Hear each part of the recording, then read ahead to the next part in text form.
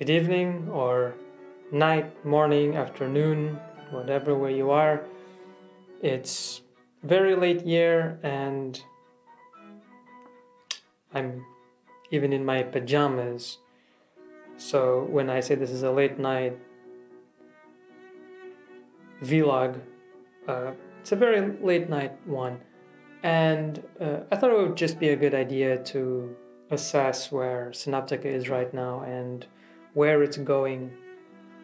And one good reason for that would be so that you, the viewer, know what to expect in the next few months, and perhaps it might not be something that you want or something that you do want, and we prefer that people not be surprised by the things that we will make. No, so the most recent video we made was the snake milking one, narrated by my friend Donan, and I don't think many people have actually seen it, but anyway, yeah, it was fun to make, and filming snakes is always an interesting experience because, well, they're snakes, venomous snakes, they're their own thing, and the creak of my drum throne while a cat is about. And yeah, filming snakes is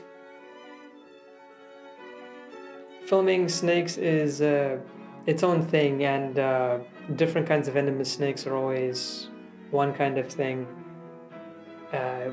If it's a spitting cobra, you're going to have a certain kind of environment to deal with. If it's a viper, it's a different one. If it's a king cobra, I'm not sure if fun is the word, but it's certainly something. And to me, filming vipers is in the environment that we would do it. For example, with the snake milking video,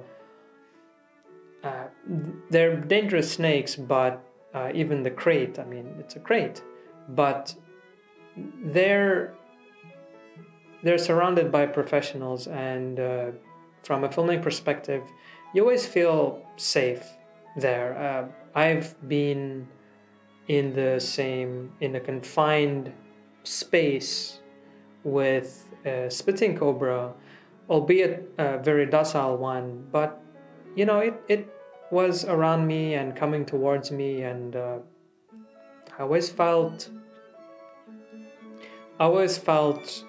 safe doing it because I trusted the people around me. And so filming a viper to me is always quite easy if it's not looking to escape, because it's just going to stay there, and I know, you know, Donan in this case would say, you know, stay a certain distance away, and as long as you're that distance, you're going to be safe. So it's always an interesting experience of the danger element, but also feeling safe when you're doing it. For the snake milking one, it was quite smooth. Basically, you know, it was quite fun, I would say, and dealing with the danger aspect of it, but still in this context extremely safe. And so you can really go quite up close to get the shot that you want, while still respecting the boundary of the snake milker, and then actually getting the kind of shot that you want, getting the kind of let's say when the snake is biting the balloon, and you know, but still feeling safe, and that you're not bothering the snake milker, because the last thing you want to do in this kind of situation is to actually bother the snake milker. Something can go very wrong in that case. Well, the next video, we're working on 2 videos concurrently, and the first one likely will be the cats of the Faculty of Biology, which we actually started filming in the beginning of this year, but I didn't want to start editing it just yet. I wanted to lead up to it first.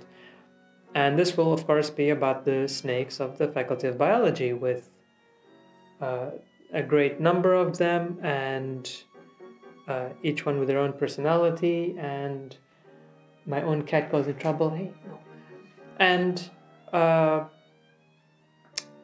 talking to the students who like to play with these cats and to feed them, and also some of the caretakers of them, in this case, Ruri. And alongside that, we have a video about the journal Rekayasa process, which Layli and I actually, the video will be called something like the transformation of the journal, and we basically overhauled some of the design aspects of it. We'll be following through on the second half of this project in the coming month, but for now we basically redid the design of the journal and also the article layout and the editorial design. And in terms of journal publication, this would be an interesting bit of shedding some light on some of the behind-the-scenes aspects of journal management and consulting, and I would say the more interesting aspects of it, which is actually getting down and dirty with the actual body of the work and not the mundane day-to-day stuff, and illustrating the kind of gains that a journal can make if it actually puts in the effort, which in this case the journal basically said, you know, like, do what you want as long as it's within the let's say the identity of the journal, and then after that you can basically have all the freedom you want to do something interesting, and which I think we did do. And for this video we're still waiting to conduct some interviews with the editors of the journal, because they are very busy, as an editor would be, and so we need to make the time to actually sit down with them and get them to give their perspective on it, and then we will also discuss it from our side and what we did, maybe a little bit granular and showing some of the steps of it, which I think will be good for other journals to see. And this will be leading into yet another thing, which will be journal analyses. Basically, Layli and I looking at journals and discussing some of the things that they can improve, but not putting too much into it, but just something interesting where we can give some of our expertise to any journal that wants it without needing to actually actively consult us. And this is more on the Layli side of it, the scientific publication aspect of it, but yeah, something that she's really quite excited to do, because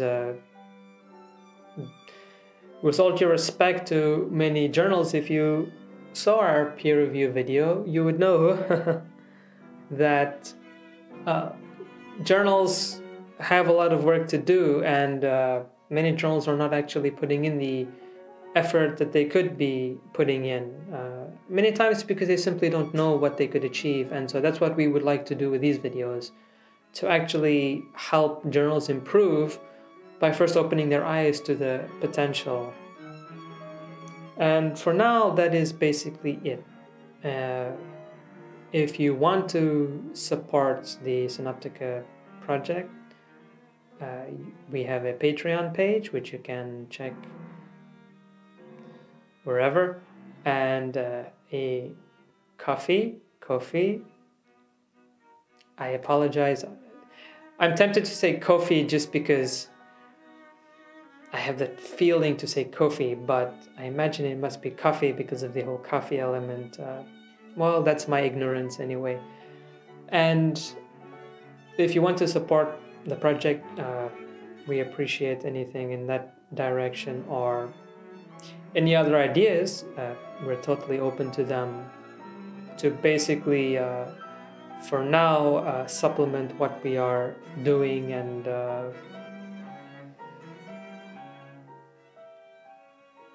that deep inhale is to represent that we don't know what the future holds, and we are still kind of feeling something's out, but to the best of our ability, we're going to do what we can. And beyond these 2 upcoming videos, journal analyses videos, we want to do more documentaries, more talking to people, and giving perspectives that are not necessarily just ours. And in the more long-term, grander scheme of things, since we are currently located in Indonesia, in Yogyakarta, talking to people from these islands and from the city, and I would like to expand into talking to, in the more medium term, video game developers, highlighting some developers that people might not know because they happen to be located in very, very far away from the West. And you might see some games that are set in Indonesia or tangentially related to Indonesia, but not really about Indonesia from the perspective of an Indonesian. And this is something that I'm looking to do. And also film and architecture, but those are a little bit more, I'd say, longer term. And then we would also like to have discussions between us on various things, discuss some of our favorite films, discuss a certain film from an ecological perspective, that film being the Studio Ghibli masterpiece Pompoko, and some films that we just adore and might not see people discussing too much. If you hear that, that's a gecko. And things that, we would like to do as well. Not just to stay within the lane of, to be honest, for many people, nerdy, boring, scientific aspects. There's a lot to this world, and we would like to explore more of it. Speaking of which, I have a lot of footage that I should share, and I hope to share. And I suspect that's the least desired aspect of Scenoptica, random footage, but these are things that I think are worth sharing, and actually, if they're of use to people, then they need to be out there. And some of them educational, some of them not, some of them just pure videography, something that I love to do, and not a lot of content in there in terms of someone talking, but something that I think is also worth sharing. Yeah, thank you for watching, and again, if you want to support us, Patreon, Coffee, any other way, sorry for the squeaking, we're happy to do what we're doing. And in the case of this snake milking video, to see people watching a video where the person speaking is an Indonesian, someone who might not be heard a lot outside his specific field, and something that I think has a lot of value. And lest I continue rambling as I'm wont to do, thank you for watching, and hope to see you again soon sometime.